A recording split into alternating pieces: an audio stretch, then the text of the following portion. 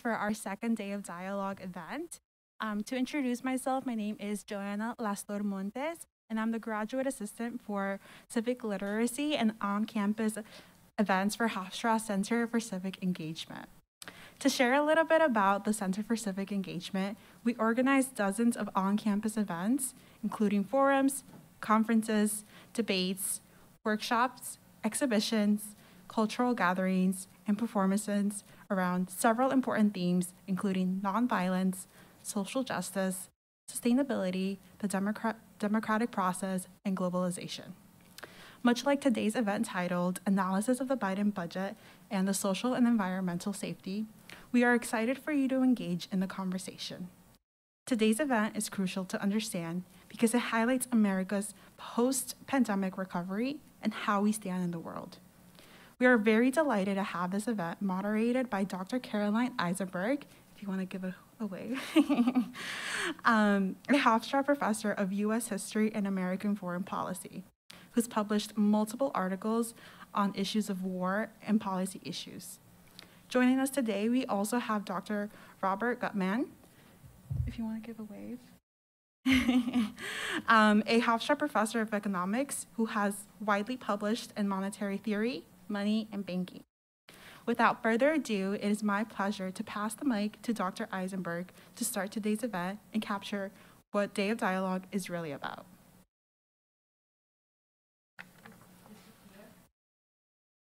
Can this go up?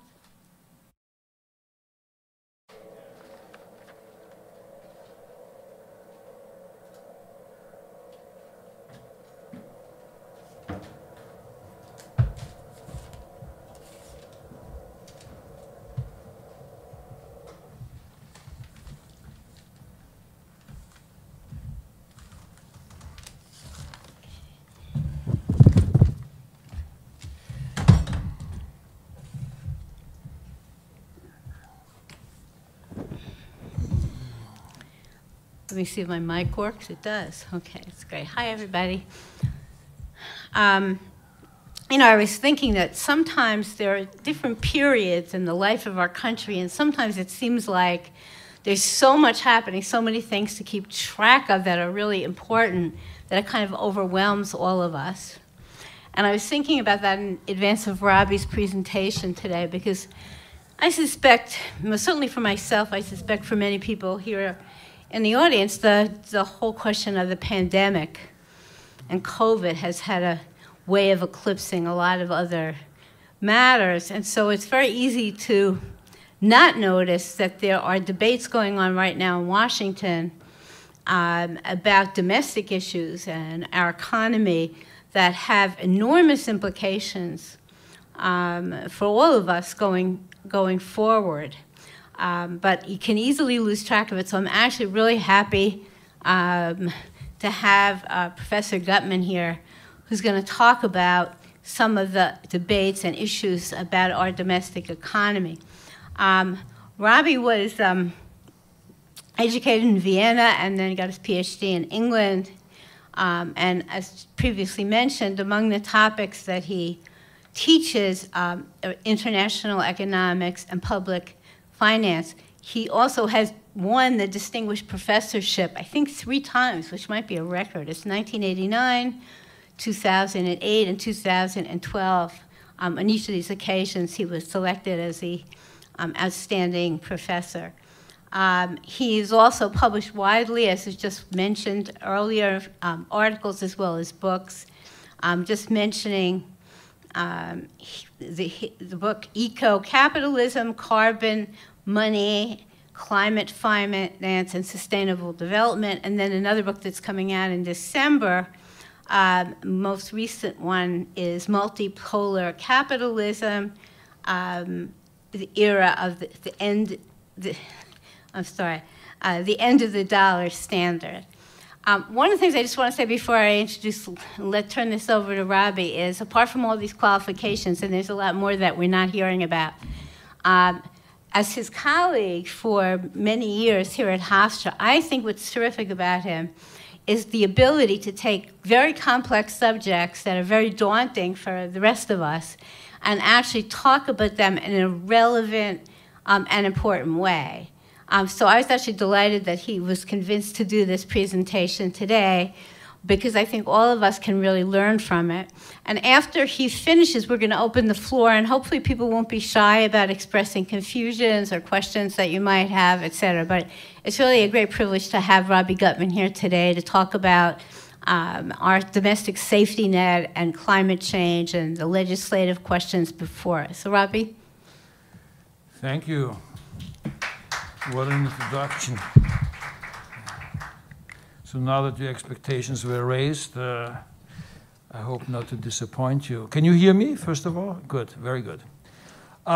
So I'm trying to make sense to what's going on right now, which is a bit messy, but that's often what the price of democracy is all about. Messy in the sense that the subject that I'm supposed to talk about today is not even clear yet, in the sense that the negotiations within the Democratic Party between different factions have taken on longer and are more complicated, and they're not going to conclude until probably this weekend, right? So I'm talking about things that I'm not even sure are going to be in this bill, right? But the best way to approach this is to give you sort of a broader context, right? And the broader context has to do with what is known as the Build Back Better agenda that Biden proposed early on, and one with. And it's a three-pronged strategy, meaning there's three different components to it. Initially, and here I also have to go through some names for you, and names can be confusing, so I hope to be as clear as possible. Initially, they were called American Rescue Plan. That was the first prong. The Americans Jobs Plan. That was the second prong. And the American Families Plan. Right? So the ARP, AJP, and AFP. Don't test anybody on this. No, I'm not. It's already forgotten. Right. But, well, you know, there's something to be said for those names. They're plans, right? And they're radical plans, given, you know, the context. They together would amount to probably the largest and most transformative package of policies since the New Deal, the 1930s. So this would be a hugely transformative program if passed. And then I'll talk to you a bit more about where we are with the passage of that program, right? But the first thing to remember is that there's three different stools, three different legs, right? And they make sense in the sense that the first one, the ARP, the American Rescue Plan, which did get passed in March, almost completely in accordance with the original proposal, they are here to basically get the U.S. society, the U.S. economy out of the pandemic and into a sustainable recovery, right? And so the provisions of the ARP are really meant to stabilize an economy that was in a lot of turmoil, right? And still is in a lot of turmoil because of the pandemic. You have to think of the pandemic as probably, you know, a once-in-a-century event that is both a huge shock to the economy from the supply side as well as the demand side, right? We all locked down, you remember that, right? But so this is like an earthquake, you know, for an economy, and there's a lot of damage, there's a lot of scars, there's a lot of shifts, there's a lot of exposure of weaknesses that we ignored before, there's a lot of uncertainty, there's a lot of reorganization, and you need to get out of the pandemic to kind of stabilize that situation, right? And to get out of the pandemic, you have to have vaccines, and you have to have a vaccination campaign. And you have to rebuild a pretty much stressed out public health care system, right? And so a lot of the provisions of the American Rescue Plan were that. But they also meant to provide income support for both businesses as well as households whose income gaining activity had been disrupted, if not altogether destroyed. So there was a lot of money being injected into the economy for people to have, you know, some spending capacity, and for businesses to basically have enough cash flow given to them by the government in order to kind of survive this crisis. Right? What was important in the ARP was a lasting policy. We will see whether it's lasting, but an important policy change in terms of a child tax credit, right? And which was provisionally funded for a certain short period of time. But what's important about the child tax credit is that it's a universal program. All universal programs are important, right? Because they have basically broad support. They apply to everybody. It's not means tested. And so everybody who has a child can get that. And you can get that even if you don't pay taxes high enough to qualify for that tax credit. It is paid out as a subsidy. It is paid out in cash every month, $300 per child. It depends on the age of the child, so it changes after a certain age. But so that's a new program, and it's a kind of a safety program for families with children. A lot of this has to do with the difficulties of raising children in America. And we can talk about that later, right? And the government, compared to other countries, provides very little support, right? So I also worked in France for 29 years, and my son is in France right now, and he lives there, and he wants to come back to the US, but his French wife says, no way! If you have children here, they automatically go after 18 months to a creche, and kind of a pre-K thing, and the government supports it. The government there spends about $20,000 per year on children, yeah? And here we spend about $500 a year. And the difference shows. So that's the beginning of a process here, right, in terms of families with children. So the ARP passed right away, passed in terms of a budget reconciliation procedure, which you will hear lots about when you listen to the news. But that's a special parliamentary procedure that allows in the Senate for 50 votes to basically pass legislation related to budgets, right? And the reason why that's important is because typically you have in the Senate now for some years a very strange process where a minority of 40 votes can basically block any legislation. That's called the filibuster. And starting with Obama, the Republicans basically locked in an automatic filibuster for everything. And therefore, there's nothing passing. There's no legislation passing in the US, right? Other than when the Republicans said, we will not apply the filibuster to this. But you need to pass budgets, so you have an exception for the filibuster that relates to budgets, right? And that's called the reconciliation procedure. And that allows the Democrats to pack in various policies, including this Build Back Better agenda that I'm talking about, and pass it through a budget. But they have to pass muster with the Senate parliamentarian who decides, you know, what goes in there, right? What relates to the budget sufficiently to qualify for for that procedure, right? And that's a pretty complicated question, which we can get and return to, but I'm just sort of throwing it out there for you. So in terms of the other two prongs, the American Jobs Plan and the American Families Plan, are not stabilization policies. It's very important that you understand that when the government intervenes in the economy through economic policy, which is typically a matter of spending and taxes, it can do this either on a short-term basis for shorter term effects that we call stabilization policy, right? Where you basically have to adjust the level of spending in the economy to come close to full employment, right? And the American Rescue Plan was clearly mostly that, right? But the other two prongs, the American Families and Jobs Plans, they are what we consider growth policy. They're longer-term policies.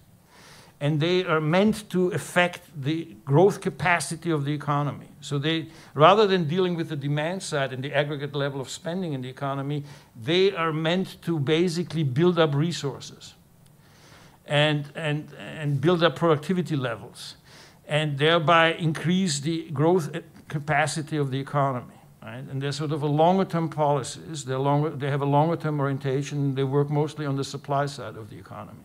Right? We have not had growth policy in any organized way for a very, very long time. That also needs to be said, right? So one of the reasons why there's a certain urgency to this policy is that we have not had ambitious economic policy other than the Affordable Care Act on a growth level for a very long time, right? Basically since Reagan. And when you don't have growth policy for 30, 40 years, then you're going to end up with certain declines, certain erosions, right? The most tangible that you can see is the state of our roads, right? We're losing a huge amount of time and money and GDP, if you will, by having very bad roads and very shaky bridges that slow down traffic, right? And America is a car culture. It depends on cars, and our cars are moving very slowly.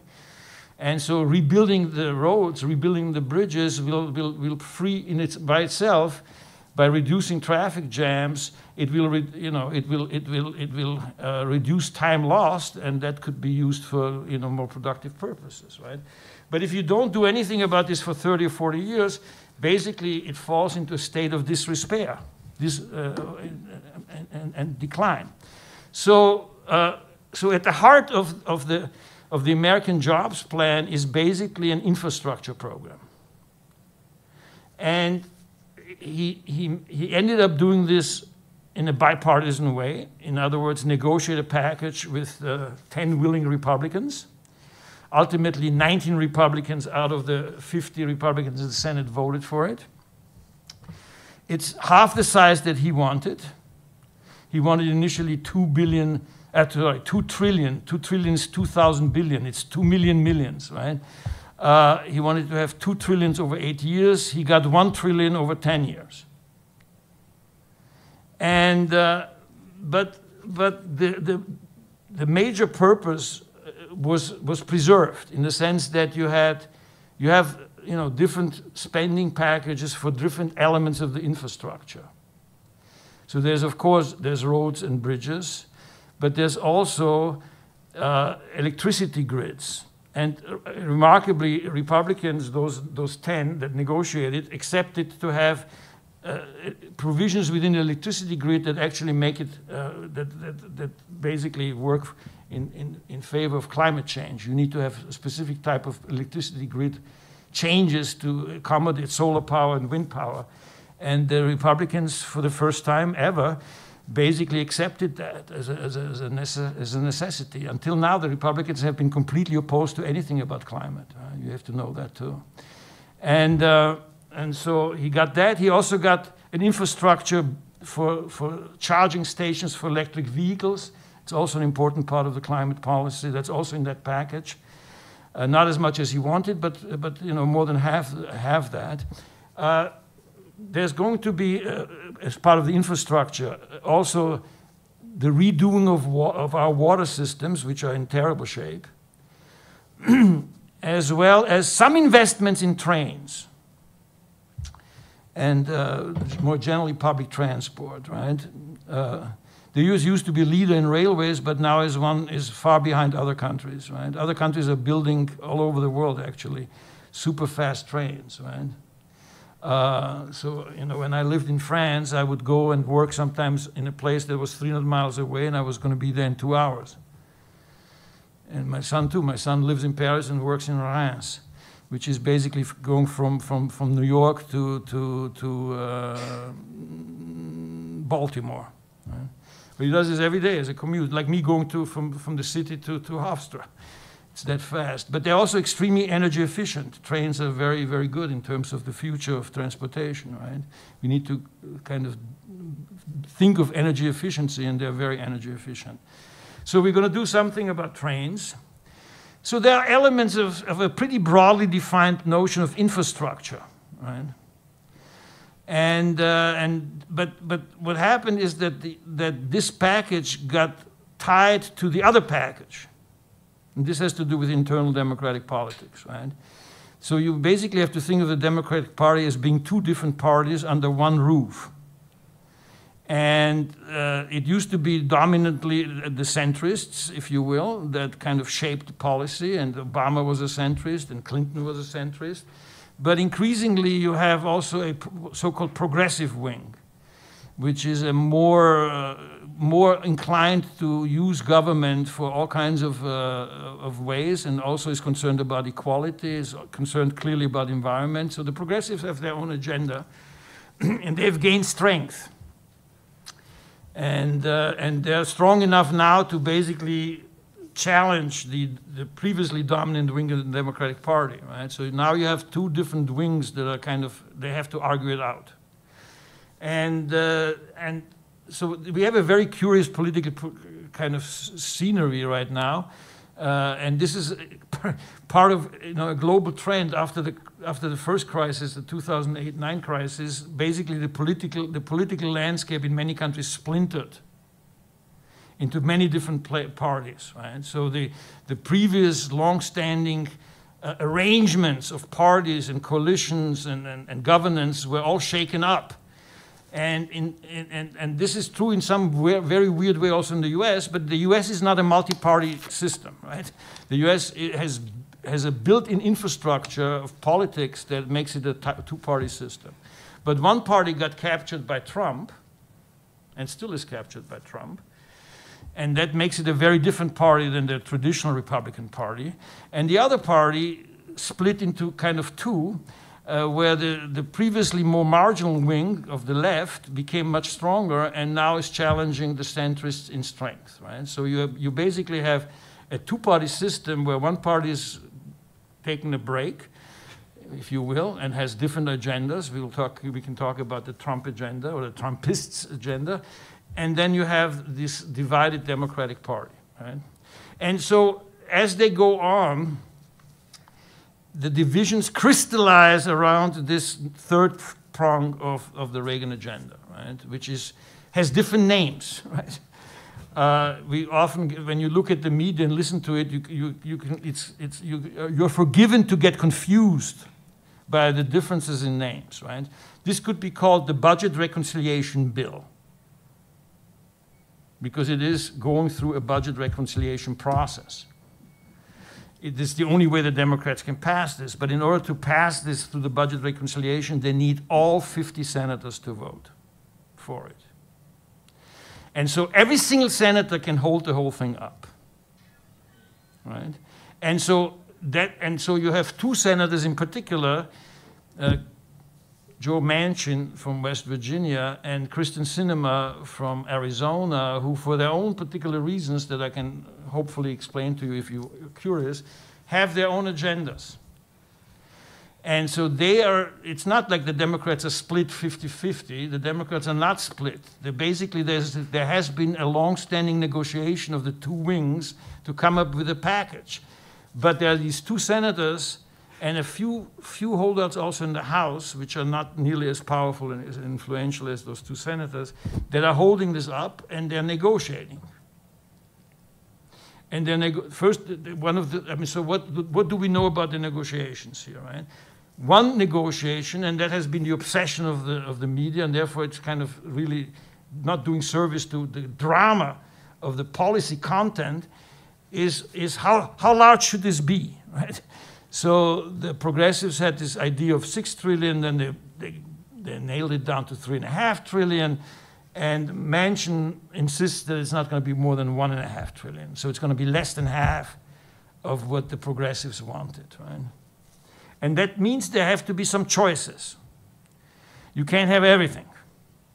And one of the complications of the different groups within the party and the different strategies and the different negotiation tactics and priorities, right, is that there is a choice to be made on a very fundamental level, okay, between having a few ideas and having them well-funded and having them put in place for the long term so that when the Republicans ever come back, they cannot touch it.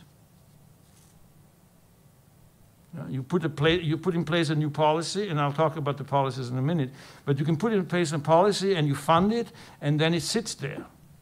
And the Republicans would have to go explicitly kill it. And that's a politically very difficult thing to do, especially if it's a popular policy. Or that's the alternative, is you now throw in as many ideas as you can, as many policy proposals as you can. You fund them very, little, because you only have $1.5 or $2 trillion to play around with.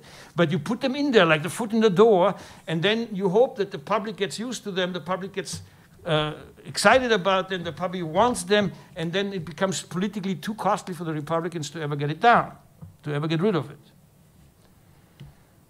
So we don't know. I mean, obviously, to me, as I follow this, there's going to be a mix of both, okay?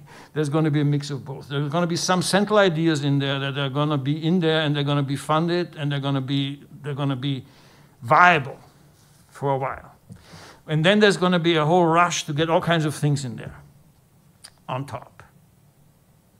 We'll find out. We'll find out in the next few days, I think, because there's reasons why they have to get this done, and there's reasons why they have to get it done within a week.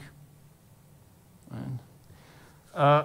So this is a pretty interesting moment in that sense, right? So what are we talking about here? So you have to think of this as a social infrastructure thing.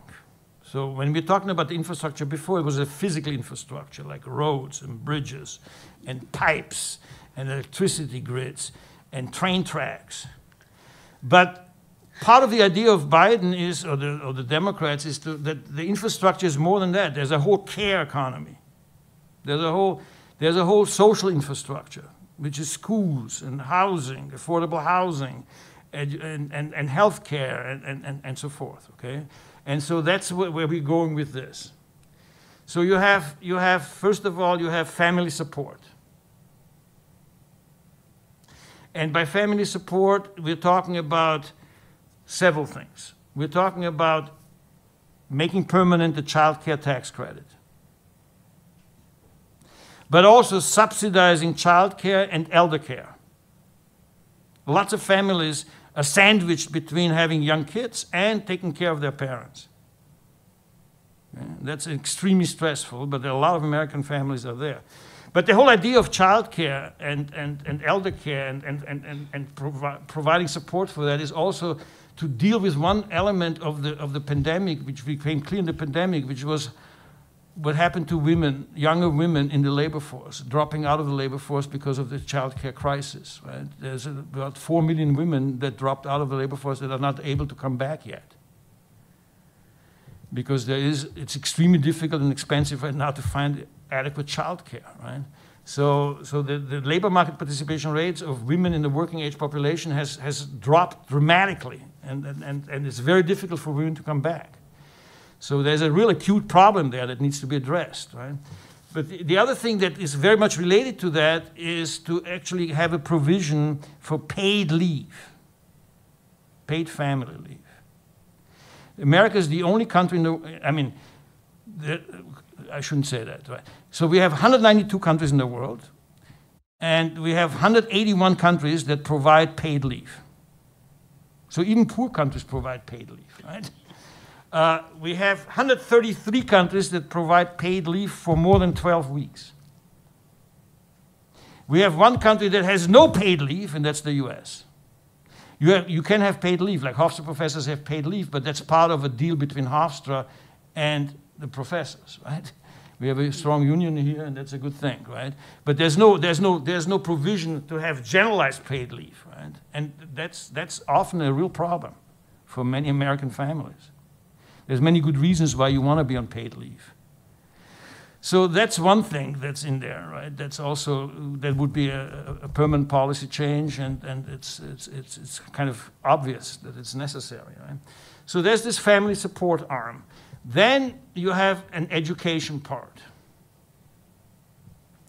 And the education part crystallizes around universal pre-K, which has been proven to be an extremely good investment.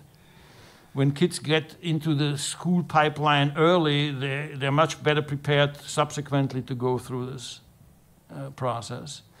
And so we have that provision. We also had a provision of 2 years of community college for free.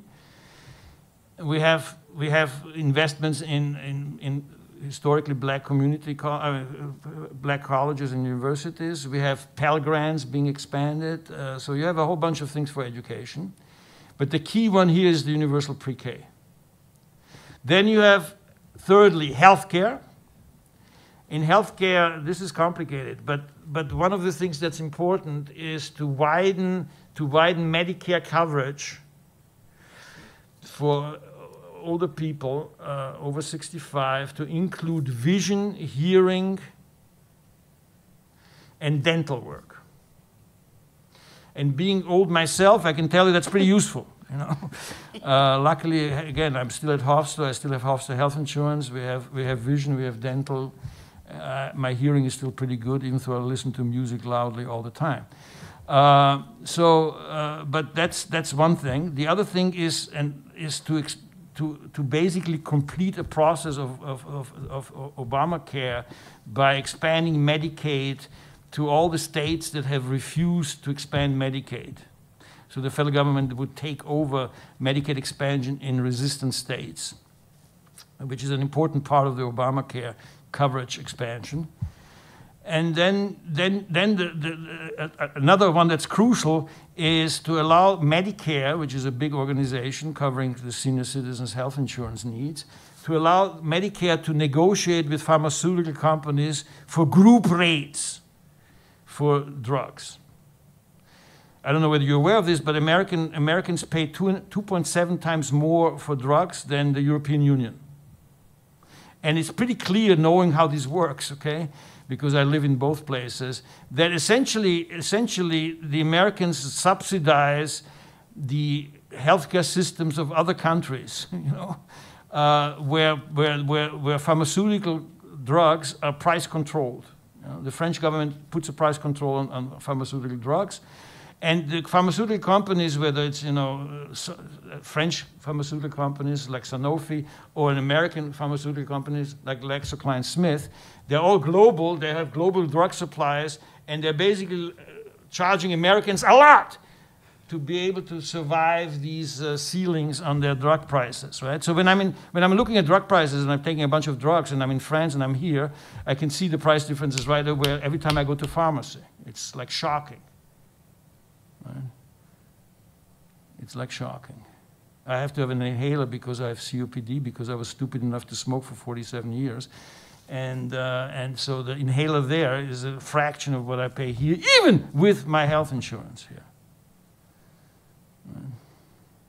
So that's health. So we've talked about family support, we've talked about education, we've talked about health. There's some housing provisions. We can talk about that if you want to, but the crucial part, and this is what I'm trying to conclude my talk with, is for climate change, right? So many of the climate change provisions, a key one I'll explain to you in a second, that used to be in the original infrastructure provision, the physical infrastructure, that was rejected by the Republicans, so he took it and put it into this plan, right? Which is known as the Clean Energy Performance Program, which is a carrot and stick approach of penalties and subsidies, or rewards, I should say, to force power companies to go out of fossil fuels into renewables within a 10-year span. It's totally essential to American climate policy. And so that's the key provision. There's also tax breaks for various types of new technologies we shall need, and electric vehicles we shall need to get through this transition to zero carbon, and so there's a carbon plan there, right? That's inside that package, right? And then all of this gets paid with taxes on well-to-do as well as on corporations, right? This whole package, 1.5, 1.75, or 2 trillion, whatever it's going to end up, will be paid for by taxing a variety of tax streams that are very much being debated right now, right? There's like proposals every day and rejections every day, and it's kind of chaotic. But we know that there are certain things that are going to be in there for tax revenues, right? So that's the program. Let me just make a concluding comment, and then, you know, perhaps maybe that's provocative enough to encourage. I really want you to ask me questions, right? So you have, I see this in a much broader and deeper historic context, right? I wrote these 3 books on capitalism. The last one is coming out in a couple of weeks. I mean, actually early December, I should say. And the idea, and I've had this idea since I was 19. It's a story that I tell you, but I met somebody that had a huge influence on me subsequently when I was a sophomore student. The idea is that the capitalism goes through its long waves. And we know it has short-term cycles, but it has also long waves. And it goes through these 20, 30-year periods of fast growth, and then 25, 30-year periods of slow growth. And in that slow growth periods, you have various types of crises. And you get out of these crises through policy reforms. So you have, you know, if you can kind of vaguely familiarize yourself with this idea, the New Deal, you have the Great Depression, you have the New Deal, and then you have the international extension of the New Deal right after the war with the Bretton Woods system. And then you have a stagflation crisis in the 70s, and we get out of this with Reaganomics and the Reagan Revolution. And to me, what we have gone through since 2007 is very much in that same context, right? We have a period of slow growth, we have a period of crises, and they are followed by reforms. And to me, this reform, as well as reforms elsewhere in other countries that are going on right now, there's a lot of stuff going on across the world, especially in climate policy, is a way out to establish a new phase of capitalism. And the organizing principle around that new phase is the so-called zero carbon transition, which is basically a technological and industrial and social political revolution that we need to be able to achieve in order to make our planet sustainably livable for the next generations to come. Thank you. Thank you. Well, that was wonderfully clear. So we want to open the floor to questions or even comments. Milconian.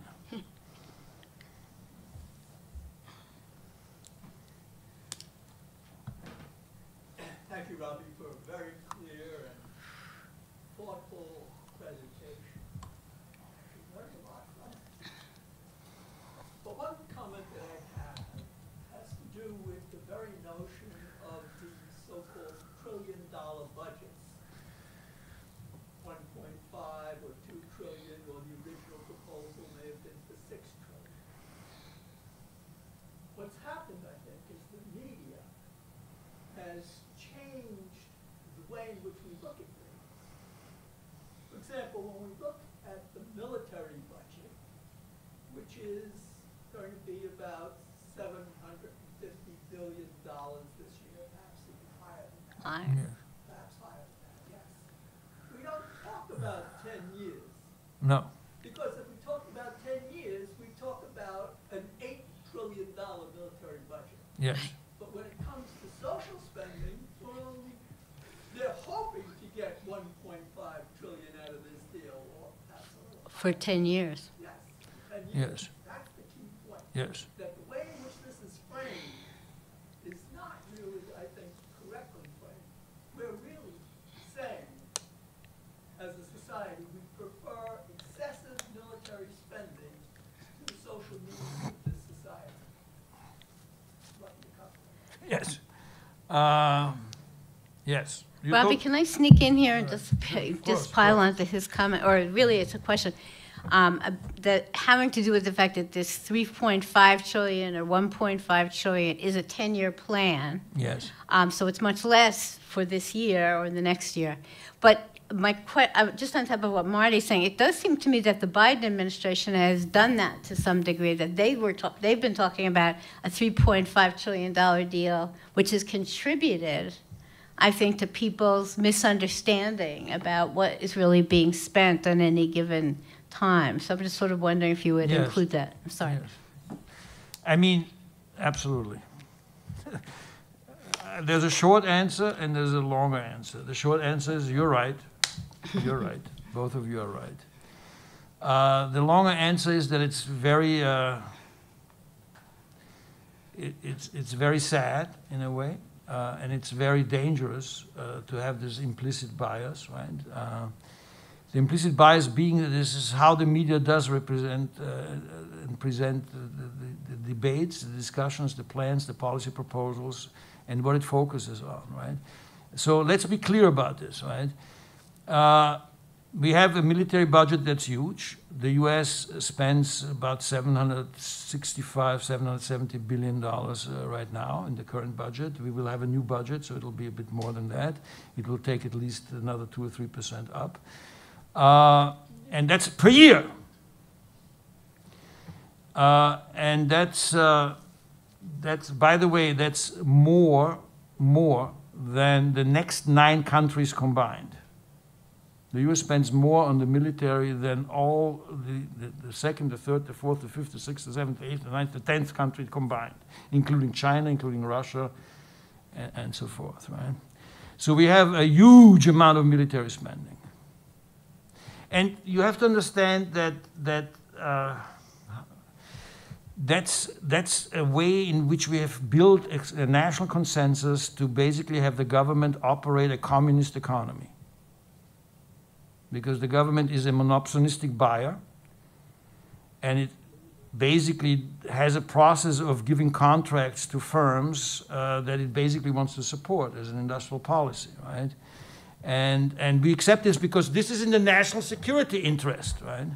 And so we have a relationship where we have contracts with very profitable margins built in at very high prices of a monopolistic buyer to a monopolistic supplier. It's not like there's a competitive bidding process going on. There's some, but it's relatively limited, right?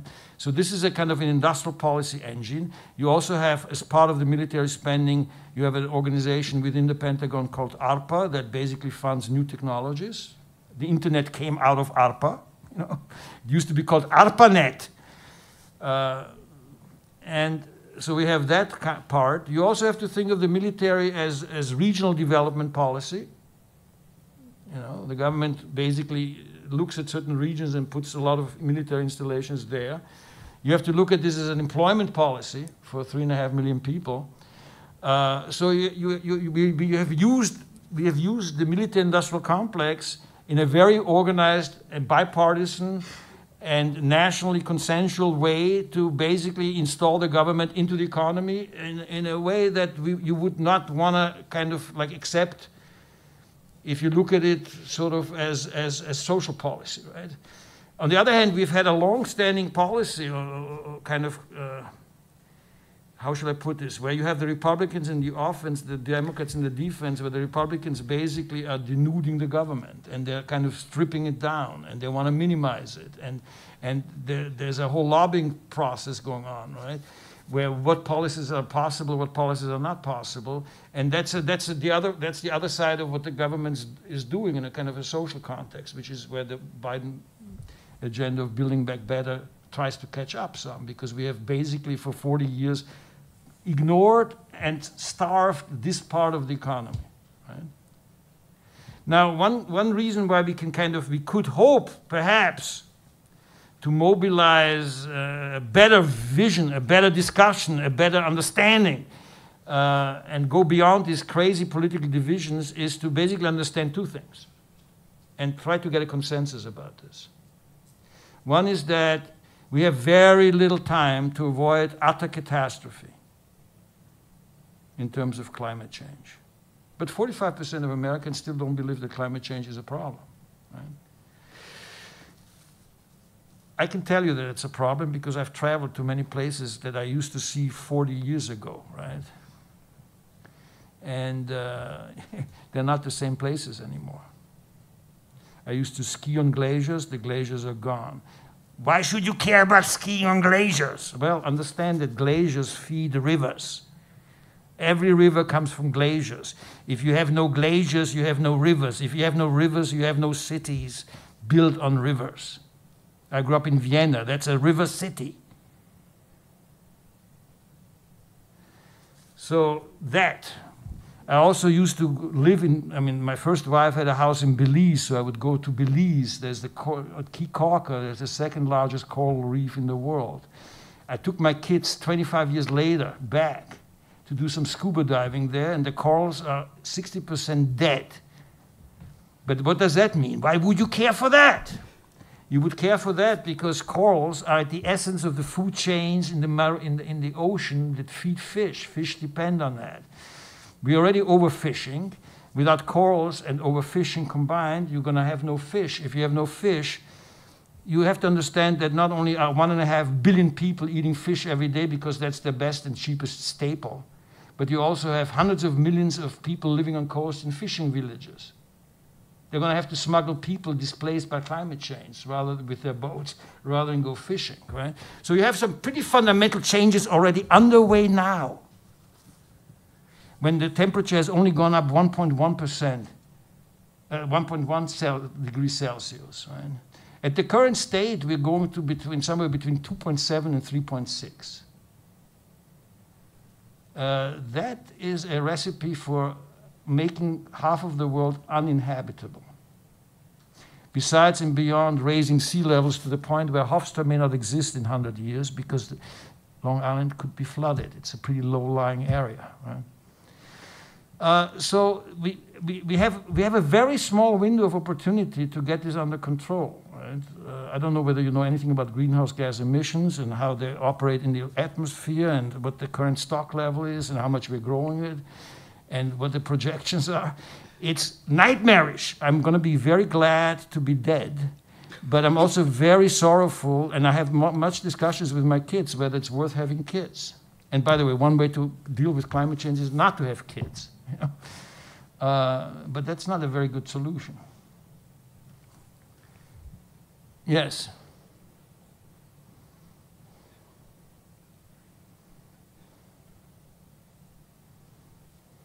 Hello, Professor. Awesome speech. Really enjoyed it. I was wondering if you can expand upon a little bit the two senators, the one from West Virginia and the one in Arizona, that are kind of holding up all those packages or stimuluses. I was wondering if you can expand upon that a little bit. Can I sneak into your question? I'm using my microphone to sneak into everybody's question. But Robbie, when you talk about that, could you also say something about the Republicans? There's not a single Republican that is in favor of this bill. Yes. Every single Republican has said they will oppose it in the House and in the Senate. So as you talk about those two Democrats, I think, could you also help us to understand the Republican? There's also another question.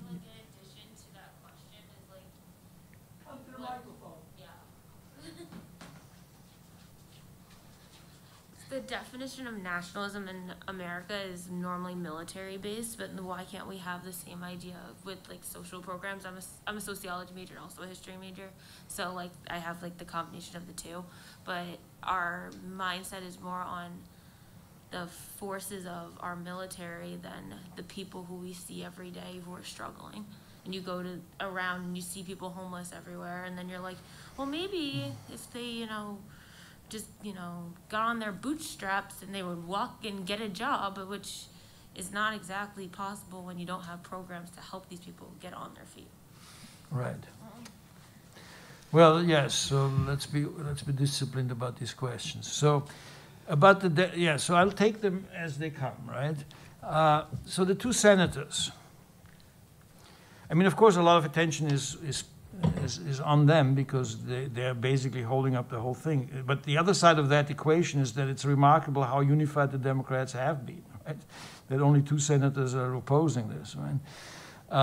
So it's been actually, to me, very interesting to see the Democrats getting their act together to a major degree more than I've seen them do in the past by being unified around this program, right? But there are these two senators. And I think there's more than two senators. It's just that there are other senators and other members of the House that are not speaking out as much, and they may have concerns, and they may not be as dramatic attention-seeking characters as those two, because one of the things that are clear is both Sinema and Manchin like the spotlight. But Manchin is in a very unique position in the sense that he is a senator in West Virginia. West Virginia is not only one of the reddest, one of the most Republican states in the country, where Trump won by what, by 40 points or something, but it's also a coal state, and then a gas state, and I mean, basically this program that I was talking to you about, this clean electricity performance program, would basically phase out coal-fired plants and oil-fired plants and gas-fired plants. And so in some ways, I think that Manchin, who's traditionally a fairly conservative Democrat and has a long history politically, but is a really a kind of a very powerful senator from way back, right? He's in the Energy Committee in the Senate, and he has his backers and his funders. He has lobbying interests that he represents, and he's basically doing what he's paid to do, basically, right? But he also does that because he likes to make sure that he's continuing to be the single Democrat elected in a very red state, right? So he very much, he doesn't care about the Democrats in that sense. He cares a lot more about his particular relationship to the West Virginians and to the lobbying interests that are basically his donors. Sinema is more of a mystery. I read a very good article about her in the second to last issue in the New Yorker. Very psychological profile, I have to say. But she definitely, one thing that's quite clear is that she is very much getting a lot of money from donors, and some of the donors, the biggest donors, are pharmaceutical companies, and so she's been opposed to this provision, which everybody in America, I mean, there's like an 85% approval rating for that, which is to be able to negotiate prescription drug prices down. She's opposed to that, and she's opposed to, but it's not clear where, I mean, she's pretty mystifying, right? And a lot of this has to do with her relationship to McCain and her, I mean, there's a lot of people also, I know this from my own kind of history when I see my friends that used to be very radical leftists, which she was, and then they're becoming much more conservative as they get older. Maybe that's part of it too. Talking about the Republicans, well, that's a bit of a sad story. So the Republicans have three huge issues. And all three converge to it's best to do nothing at this point, right? One is they have very little policy ideas. You know, it's really complicated to find Republican leaders that have a policy program that addresses some of the issues that we're facing in this country, like health care. Or, I mean, it was most dramatically clear when they were they wanted to repeal Obamacare, and then one of their own asked, well, what are you going to do about it? What's replacing this? That was McCain, right? And then they said, well, you know, health savings accounts. Health savings accounts are not they're not necessarily a bad idea, but they're not going to make a fundamental transformation in terms of insurance reform that Obamacare was, right? It's not a replacement. And so they have a dearth of ideas and policy ideas. They're not like what they used to be when they were under Reagan, right? The Reagan people had a lot of ideas. So that's the first problem. The second problem is that they're dominated by a wing of the party that has a different interest, right? I don't know exactly how to explain that interest, but it is a classically fascist wing of the party, right? And I'm saying this being myself, you know, the son of Holocaust survivors and having looked at fascism for quite some time. And we can talk about what we mean by fascism, right? But it certainly has to do with leadership, and it has to do with nationalism, and it has to do with a particular reorganization of society. All of these qualities would apply to that group, right? And the group is going to be there with or without Trump, and I think they're going to be more interesting and more dangerous once they're done with Trump, if they have different leaders. And they have to go through that process. They have to get rid of the Trump trauma and the Trump shadow. And they're themselves beholden to that trauma as much as we are, but in a different way, right? And the third thing is just pure power politics, right? The only way the Republicans can hope to get back into power, because they're demographically and structurally a minority party, right? They need to be able to not give Democrats any reason to vote, because Democrats vote very sporadically, right? And so they voted, of course, they voted to get Trump out of the White House, but it's not clear that the Democrats are very disciplined about going out and voting, especially younger people, right? And so if the Democrats are not successful in passing legislation, then there's going to be a lot of disaffected people in the Democratic Party, and they're not going to vote, and the Republicans come back to power. And they're changing also the rules of the game to make it easier for them to come back to power, right? There's all these different reforms, that voter restriction laws that they're passing. So in terms of the third question, the military and the social, I'm not sure why you started that question with nationalism, but because to me that has a different ring. But in terms of domestic policy agendas, I think that it's exactly this effort by the Democrats to de-emphasize military and move towards social policy priorities around education, healthcare, family support, and housing, including also climate policy, right? And that agenda of the Biden agenda, the Build Back Better agenda, that agenda is going to be with us for a long time. That's not an agenda that's going to just die, right?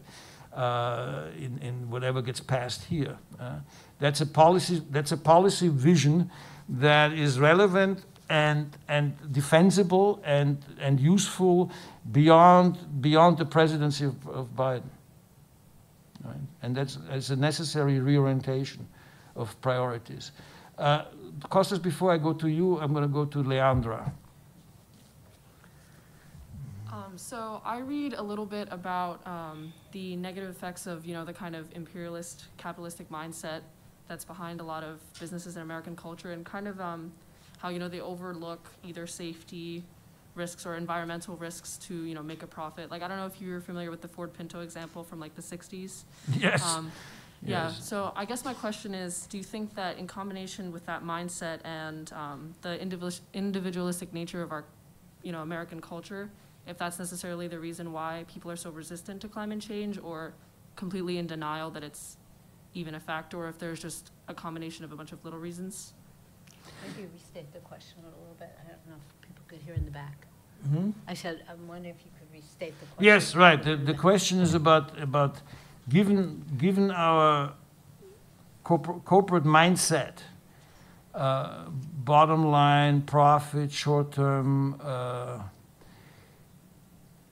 given that is part of our mainstream culture, whether that's the key problem why we have in America such a unique resistance to climate change. Is that a fair representation of what you were saying? Yeah, just like saying that because of, I guess, the nature of our country and that, capitalistic mindset, if people are so resistant to climate change because it's really not profitable to do things in favor of the future of our planet, if you think about it like that.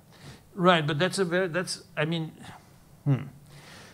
actually, that's a pretty complicated question, right? If I wanted to be honest about it, right? To me, it's quite clear that there's several problems here, right? One is that you have to do costs now in order to have rewards later, right? And this requires political leadership also among just businesses and business leaders, right? And I would not generalize everybody to be equally bad about this, right? And I think that we are going through a process, and it's a fascinating process to me, because it's a process that deals with finance and the financial interests and investor interests that are trying to impose a longer-term vision and a better evaluation of climate-related risks, and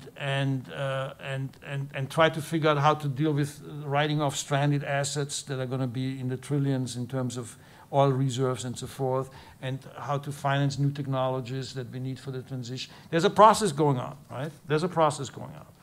And the process, we're in the middle of this process. However, it's a slow process and we don't have much time. That's the first thing. The second thing is it's a global problem. It requires global leadership, global governance. And we're building that. That's the Paris Agreement. That's why we have this meeting in Glasgow, right? But in this setting, you have all the countries in the world involved, but you have two big players, China and the US, and they're both, for their own specific reasons, have real issues being leaders in that. They're not. And part of the problem is not only that they need to be leaders and they need to transform their economies more profoundly in a way than, let's say, the European economies, which are already much more environmentally solid. The Europeans are 5 to 10 years ahead of us, right? But you also need to transfer a lot of resources to the developing countries, which have contributed the least to climate change emissions, but are getting to suffer the most.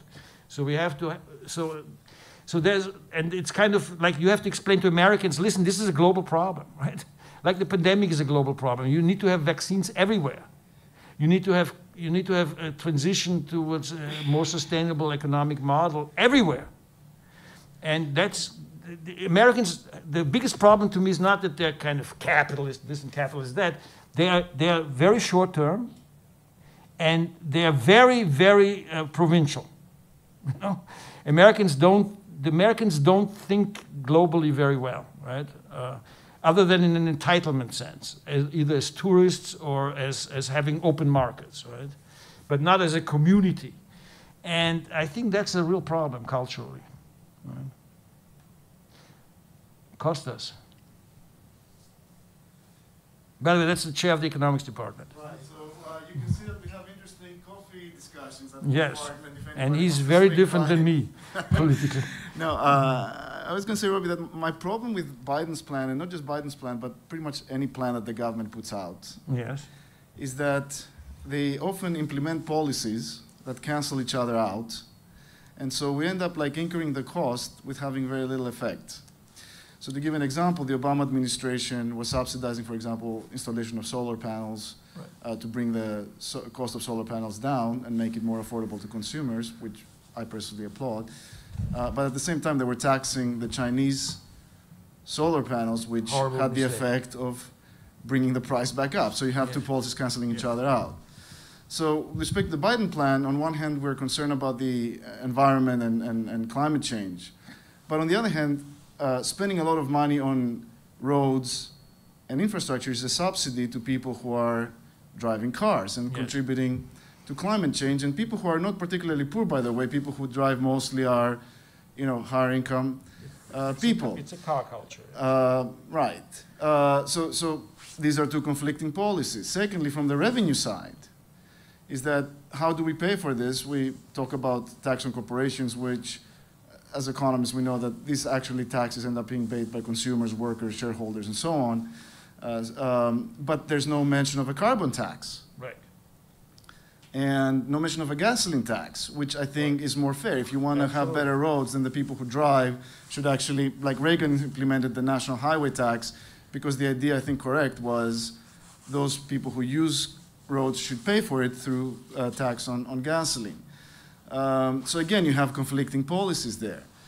In terms of schooling and investing in the skills of people, I very much behind the universal pre-K, but then there's no reform on public schools and performance there. You talked about lack of ideas by Republicans. One thing that I think Republicans, in my opinion, are on the right side is vouchers and school choice in general. Most people in polls support that.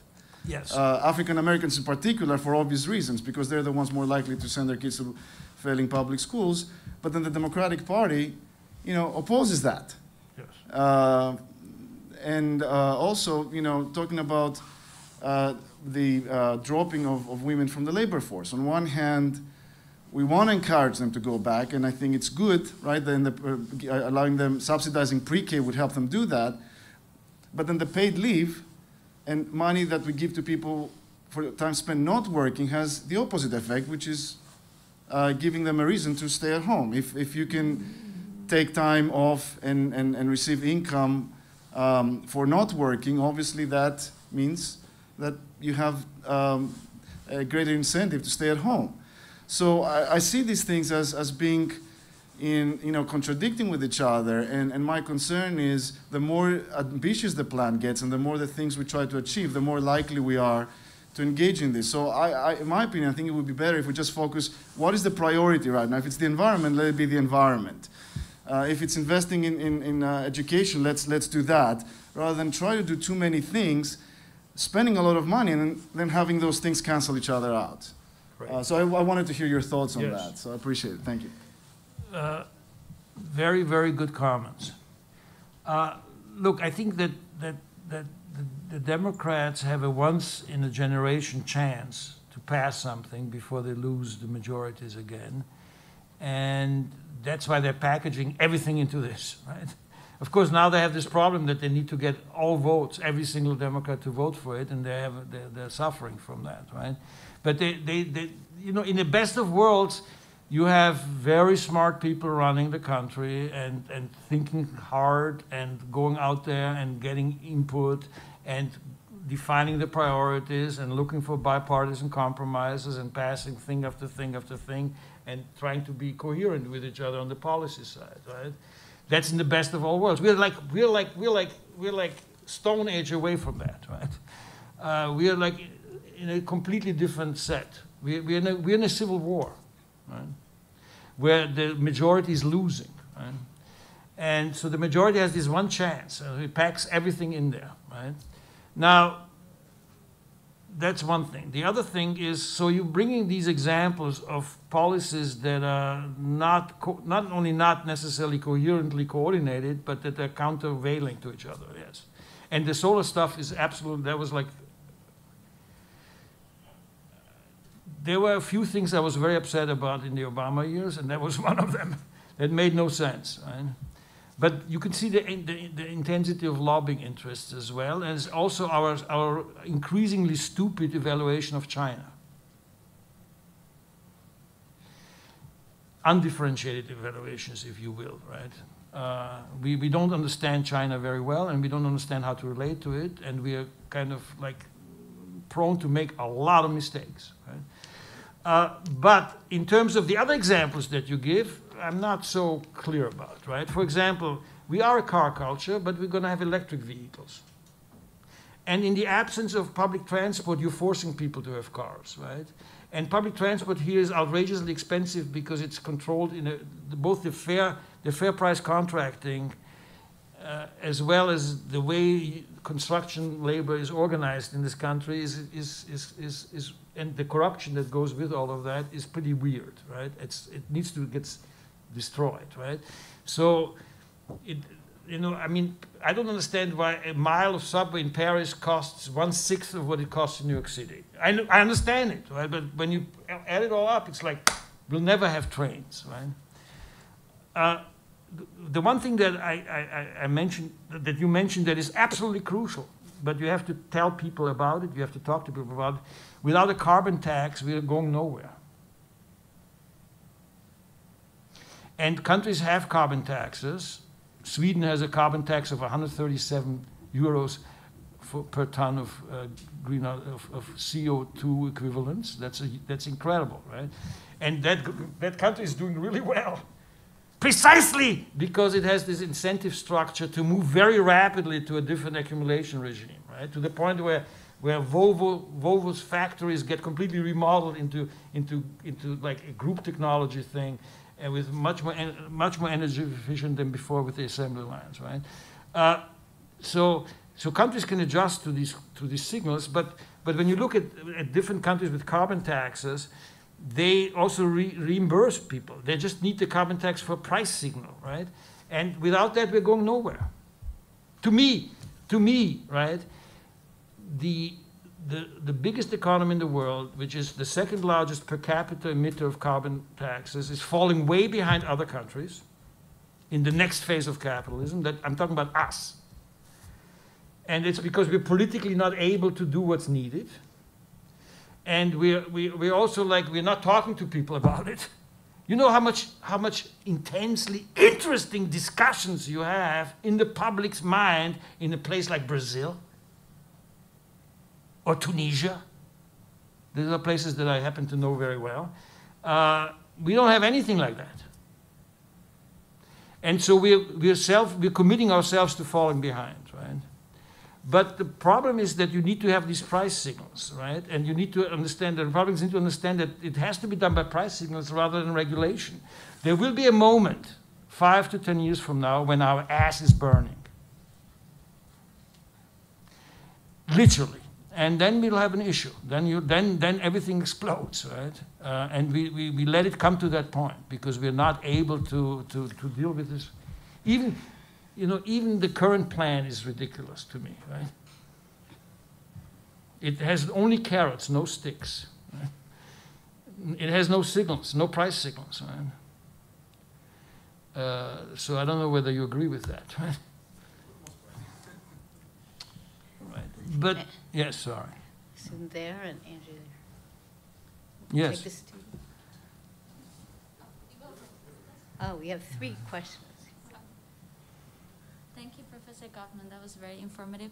I just had a quick question about the Louder. Louder, okay. About the civil war that you announced. And a month ago, Biden administration, they actually announced a partnership between UK and Australia. Mm-hmm. And it's also sharing the technology, the nuclear submarine, technology with them. And a little bit after that, Australia said that in this climate, conference, they're not actually committed to the, whatever they promised in a previous, conference. And they're gonna have actually zero carbon by 2050, which is too late, for.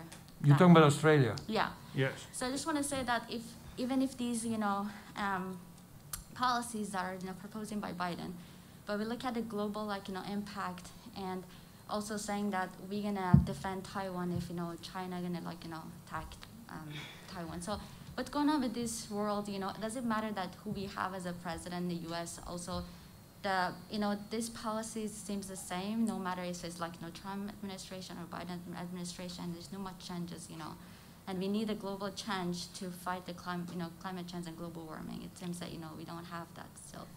Thanks. Some people can't hear her in the back. Right. Well, we're talking about, if I may rephrase the question, right? The question is about whether it really is a matter of sufficient political difference between Biden and Republicans, looking at what happened lately or recently with our new security arrangements with Britain and Australia and nuclear submarines, and then Australia also reneging on its previous commitments and pledges. You have to understand Australia is a huge exporter, is the largest exporter of coal in the world, and whether it makes a difference. Is that a reasonably good sum? Right. I still think it makes a difference. I'm not. I wish I was more sure about it. Right. I mean, to me, Trump was exceptional. Right. So I'm not sure that I would generalize the Republican Party as being symptomatically as out there as Trump was, right? If there's a difference between Biden and Trump, I think that, quite honestly, the way I see this is that Biden has his hands full. He has a lot of stuff on his plate. He took over the presidency at an incredibly fraught and complicated moment, and so he doesn't want to raise more issues than he has capacities of handling. So on the questions of trade, and our relationship with China and rethinking our relationship with China, he doesn't want to go anywhere away from where Trump was, because the public has been programmed on those questions quite a lot, not only by Trump, but even before. the left is also, his progressive wing is also a bit shaky on the question of China as well as on the question of trade. So you'd have to also have some internal tensions, and he doesn't want to go there. So by default, he doesn't do anything except, you know, ramp up kind of a national consensus around, which by the way, the Chinese do the same thing. They're demonizing us, and they're saying it makes absolutely no difference whether it's Biden or Trump, right? So there's that kind of dialogue of non-dialogues, of using the other and the demonization of the other to kind of group around some kind of weird consensus that ultimately doesn't exist. It will ultimately, I mean, the world will depend on whether China and the US can step beyond Glasgow, beyond meeting next week, which is not going to lead anything to, within the next 2 or 3 years, to have a much deeper commitment to climate change as the driving engine of a technological industrial revolution. And that requires, they have to do this look, this problem has been there since the early 90s, right? And in 1997, we had a chance in the Kyoto meeting, right? And the US wanted China and India to be there and commit themselves, and they said, no, you commit yourself first. And we're still in the same, you know, we're still in the same kind of who blinks first, and why don't you do it and I don't do it later, and I'm not like you, and I mean, it's ridiculous, right? But in the end, both sides will understand that there are substantial domestic, even from the narrowest perspective, they need to have a climate deal, and they need to have a global system of carbon tax. They need to have a global system of carbon border adjustment tariffs. I mean, you have to have a global approach to this, right? And we're not there yet because we still think the problem is not as urgent as and we still don't understand that it's actually already happening. We still think it's a problem out there in the future. But it will take really good leaders to do this. I think there was a question back there and then answer.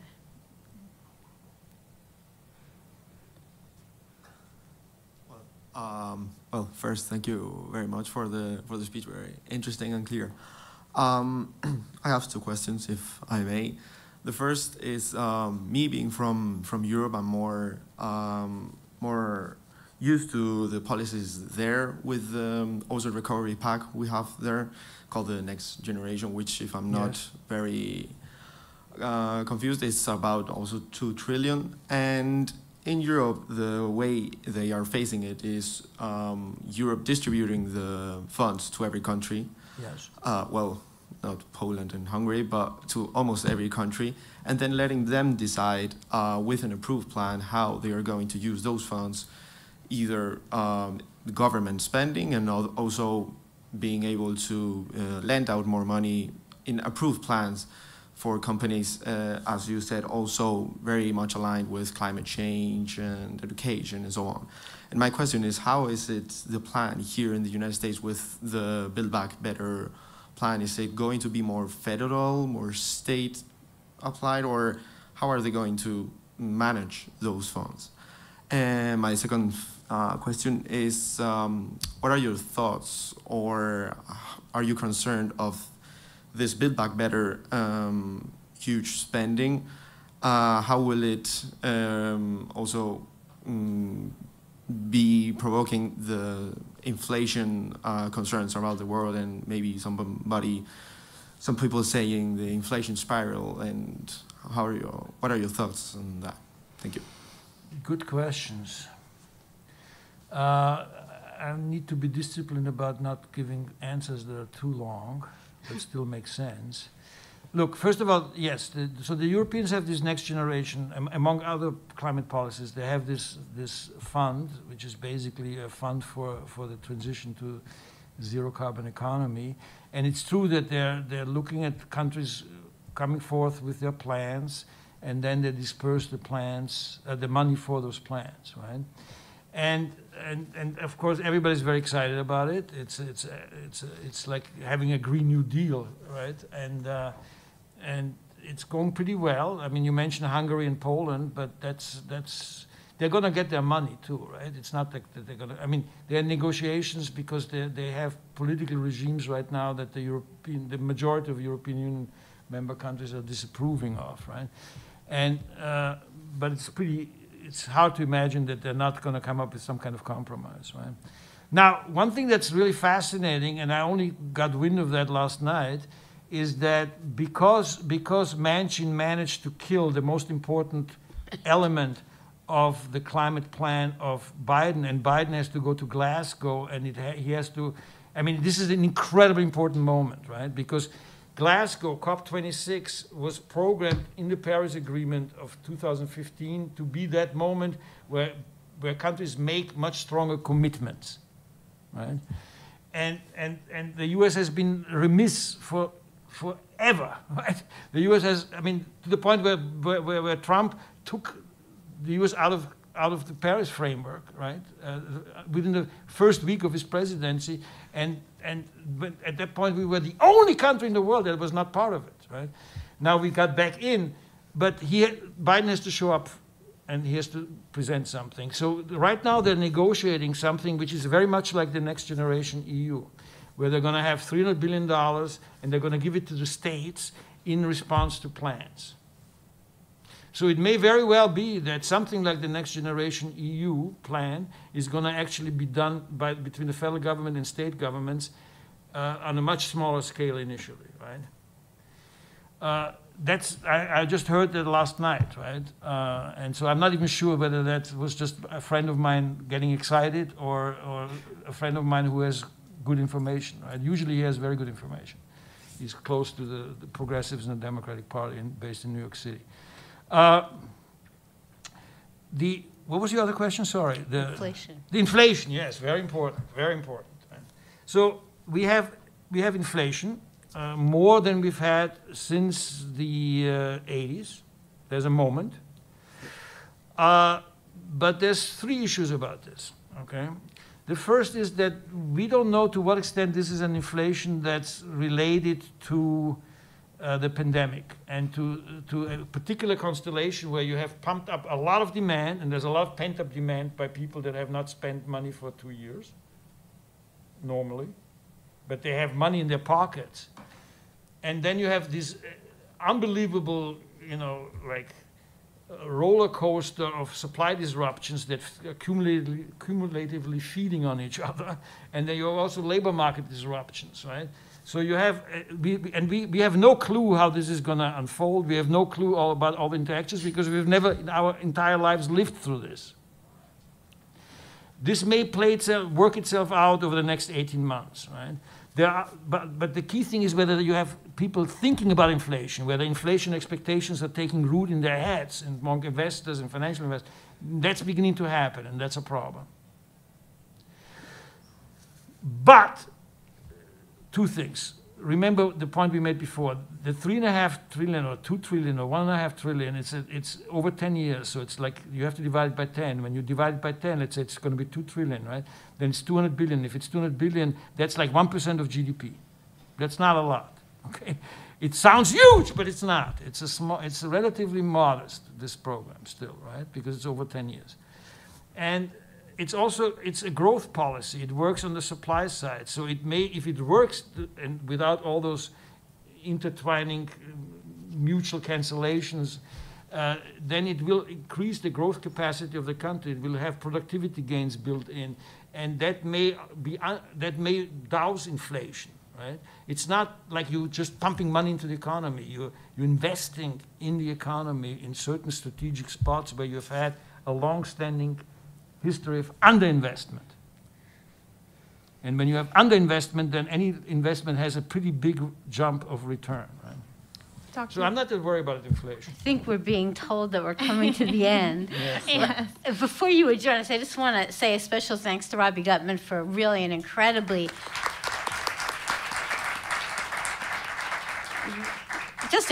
illuminating discussion, and also to the audience. I think we've had absolutely great questions and comments, and hopefully these conversations will continue beyond today. So thank you for everybody. Yes. Thank you, everyone.